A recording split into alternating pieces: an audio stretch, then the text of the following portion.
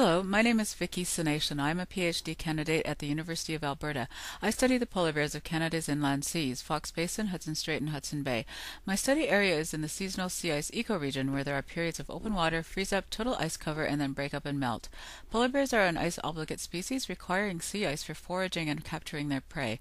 My research examines how the annual evolution and dynamics of sea ice influences polar bear movements and habitat selection. I use GPS satellite collars for tracking polar bear movements. I am able to track the hourly, daily, and annual movements of polar bears and what sea ice habitat they use. I am also using Inuit knowledge to provide insight and to help interpret the data I have collected.